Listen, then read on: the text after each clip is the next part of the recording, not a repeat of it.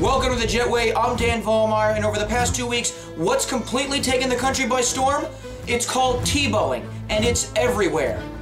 But this week, the nation's been gripped by an even bigger craze. It's called curling, and it's based on Jet wide receiver Jeremy Kerling's sensational touchdown dance.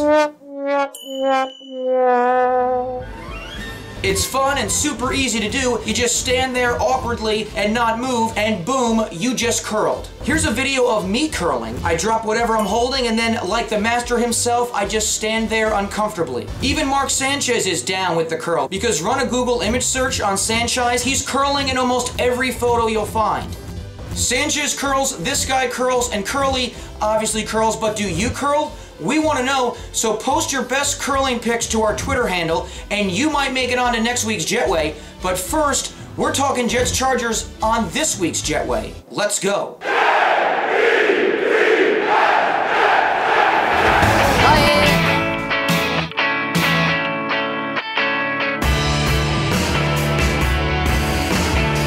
Number 3, Rex Ryan was already in hot water before the game, and no, it had nothing to do with the coaches-only pregame bath he organizes each week.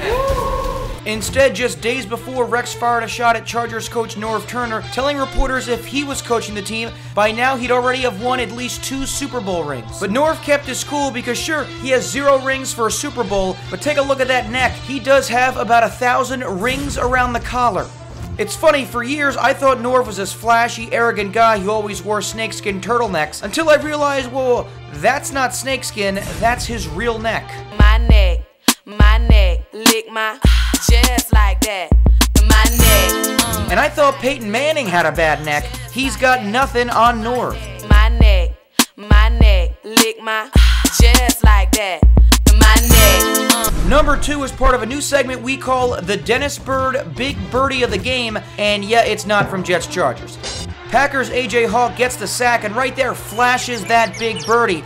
I'm not sure who the FU was for, but I'm guessing maybe it's for the guy from the Packers front office who signed off on them wearing those awful throwback jerseys. I mean, I thought the Jets throwbacks were bad. The Jets are wearing those really ugly throwback uniforms. Packers are way worse. Oh, and anybody else think Rex Ryan and AJ Hawk would get along together just fine?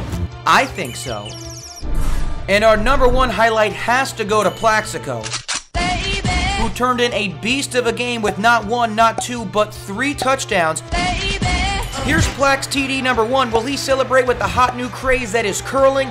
No, he just T-bows, okay? Plax TD number 2. Here comes the curling. Watch, no. He just T-bows, damn it. TD number 3. Left goes middle, back to the end zone. Burris has the triple. Now Plax is ready. Stiff arms, stiff legs. It must be curling time. Another T-bow. Nonetheless, Jet fans love the 3 TD performance, especially this young handicapped boy, and so does Plaxico's wife and kids who receive game balls after every one of Plax's scores.